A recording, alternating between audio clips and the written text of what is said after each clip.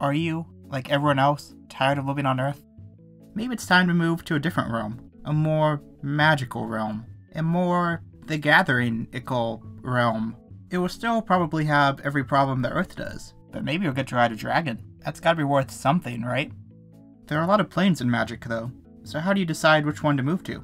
Well, what if some internet genius was to rank all of them based on livability? Well, fortunately, I am that madman. I mean, genius. One by one, I've gone through all of Magic's planes and scored them on a complex index of 5 components of livability. I then gave each plane a total score based off of those individual scores, which I used to determine my rankings. The index components are as followed. 1. Safety. This is the most important factor. If I spend any amount of time on this plane, am I in perpetual danger of a terrible death? 2. Opportunity. Does this plane have equality and affordability? Will I be able to live there without becoming some kind of serf or offering? 3. Development. Through either magic or technology, will this plane provide an acceptable standard of living? 4. Things to do. Does this plane have fun activities? Is there a strong local culture? 5. Pet friendliness. Are there natural areas to walk my dog, Emmy? Is my cat Luna likely to be eaten? With all that out of the way, let's begin. First off, Wrath and Original Recipe Phyrexia, respectively, were destroyed, and are thus very difficult to move to. Like returning to a state of childhood innocence after growing up, there are some places you just can't go back to. I probably don't need to tell you that the Xenomorph Cyberman hellscape of New Phyrexia wouldn't be a good place to live. Everything on the plane wants to assimilate you, eat you, or both. Plus, the metal grass grows quickly enough to impale you. It's just the worst in every way imaginable. Olgratha is the cosmic dumping ground of the multiverse. It seems like every day a new planeswalker or monster ends up there with plans of bloody conquest. Now it's just a plane full of vampire overlords and life-draining dead zones. Also, Homelands is the worst nickname for someone's homelands that I've ever heard. Mercadia straight up sucks.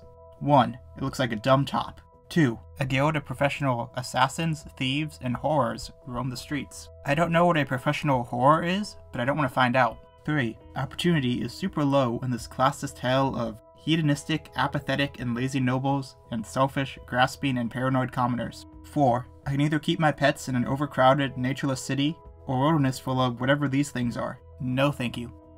At the end of the Lorwyn Shadowmoor block, the two aspects of the plane fused.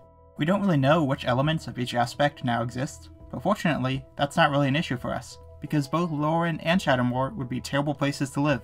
Everyone is so racist. Just unbelievably racist. Opportunity is obviously super low because everything is tribal and hierarchical, and your pet is only safe if you hang out with the most racist people on this racist plane. As the big monster plane, Ikoria is at an obvious safety disadvantage. The most secure locations on the plane, the cities, still have to deal with frequent monster attacks. In general, Ikoria just seems like an unpleasant place to live, as development and things to do are minimal. You might think that pet friendliness is high, but I argue that that is not the case, as liking your pet too much is a crime punishable by exile. Regatha has exactly one thing going for it: fire. If you can't wield fire, or at least live in a world virtually made of it, you're not going to have a good time. Opportunity is varied, as the plane is split between Carol Keep, who are devoted to freedom, and the Order of Helud, who seek to instill their version of justice. But again, just too much fire. As I said in my Tarkir Inspirations video, I love the plane of Tarkir. That doesn't mean I would want to live there. The odds of being enslaved by a dragon, or eaten by a dragon, or enslaved by and then eaten by a dragon are just too high. And even if you do manage to find success, some nerd might travel back in time and undo it all. Allow me to get controversial here. Kamigawa is a bad plane, or at the very least, it would be a bad place to live. As Kamigawa block takes place in the distant past, it's difficult to say what the plane's like now. However, we know that the plane is defenseless enough that the Infinite Consortium was able to burn their village to the ground fairly recently. It doesn't sound like too much has changed since the days of the Kami War. Finally, opportunity is quite low due to the plane's religious hierarchy and aristocracy.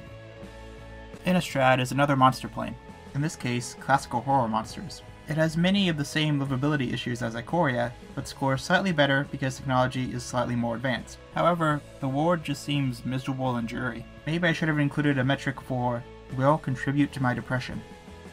The only thing that Varen has going for it is big rings, and even those are in poor condition. It's the planar equivalent of a sad little town whose only feature of significance is a rundown statue or something that everyone there is unreasonably proud of. Just a grungy, grey world, and the sphinxes look really creepy here.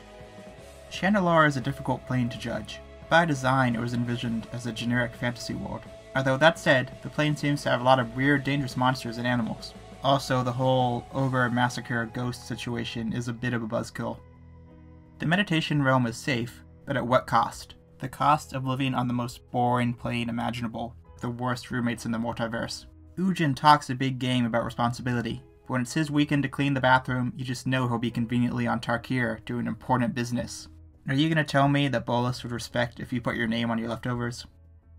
Alara is a complex plane due to the fairly recent Conflex event bringing together 5 formerly separated, highly distinct shards. Unfortunately for our search for livable locations, each area of Alara has unique drawbacks. For example, Esper and Bant have good safety scores, but score poorly in opportunity, as life on Esper is highly controlled, while Bant has a strict caste system. Meanwhile, Grixis would be a truly terrible place to call home due to a lack of safety. Finally, Naya and Jund lose out on the development factor. Overall, Alara averages out to a pretty middling to low score. Long ago, Arabia was split into 1,001 originally identical copies, which would make finding your apartment really difficult. Beyond that, the plane has strong culture, but many of its locations are just directly translated real-world ones, and the whole point of this dumb thought experiment is to leave the stupid planet. Theros seems pretty chill in some ways, but living on a plane where reality is determined by a combination of the faith of randos and the whims of jerk gods would get frustrating really quickly. Stay in a palace though and you'll probably be pretty safe. Eldraine is a medieval world of knights and magic. The wilds are dangerous, but life within the realm is quite secure, meaning a high safety score. However, the plane has a low opportunity score for various reasons. Throne of Eldraine introduced 2 new creature types solely to distinguish who's rich and who's poor. Additionally, rank advancement is dictated less by skill and more by the judgment of a random forest monster or an inanimate object. There's a fair amount to do though, with books, tournaments, and hunts shown to exist. The plane of Ixalan is split into 2 continents, Ixalan and Turazone.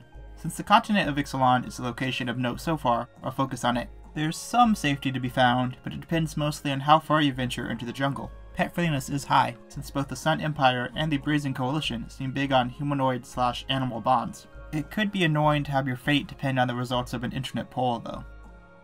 Fiora is a Renaissance Age plane of intrigue and deception. Your safety and opportunity depend entirely on how ambitious you are. The higher you reach for, the more likely you are to be stabbed in the back, figuratively or literally. Pet friendliness is quite high though, because if a pet hydra is allowed, I'd assume anything is.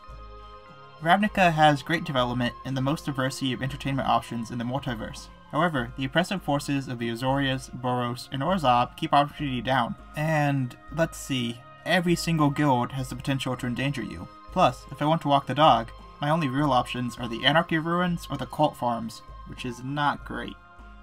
Amonkhet is actually better as a place to live than one might initially think. Following the Hour of Devastation calamity, all seemed lost, but the people of Amonkhet have since rebuilt society, somewhat. A new Hekma means I could live in relative safety. Additionally, my pets would love it here. Luna would be worshipped as a god, and Amy can hang out with the Jackal people.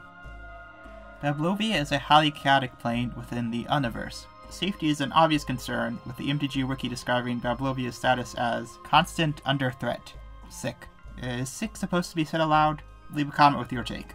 However, this chaos allows for good social mobility, and the plane's science focus means that development is at its best in Magic.